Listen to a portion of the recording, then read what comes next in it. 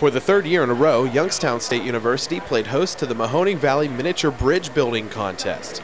Teams comprised of students from throughout Mahoning and Trumbull counties participated in the annual event, which is organized with the help of MS consultants. Dr. Anwar Islam, an associate professor of engineering, said the competition gives students an opportunity to learn about civil engineering career options and hopes to see participants enroll in YSU's programs in the future. To help them come and choose a career in civil engineering mainly, if not in engineering. And this is going to help them understand how the civil engineers work. And with the aging infrastructure around the country, I think they will understand that what is their duty as they grow up as a responsible citizen.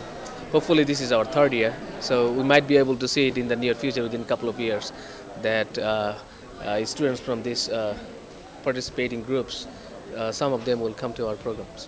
Trumbull County engineer David DeCristofaro was on hand at the event and said competitions like this weren't available to him as a youth, and it's important for students to get an early start in the field.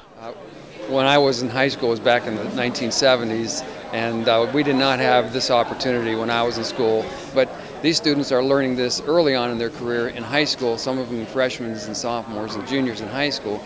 And I was a junior in college before I had this opportunity to do this. So I'm a proud Youngstown State University lifetime alumni, and this is great that we're doing this here. I'd like to encourage these students to come to Youngstown State and consider the engineering program in Youngstown State, because it's one of the best in the state of Ohio.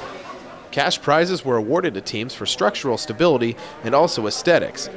9 Valley schools were represented in this year's competition. Reporting for the Jambar, I'm Adam Rogers.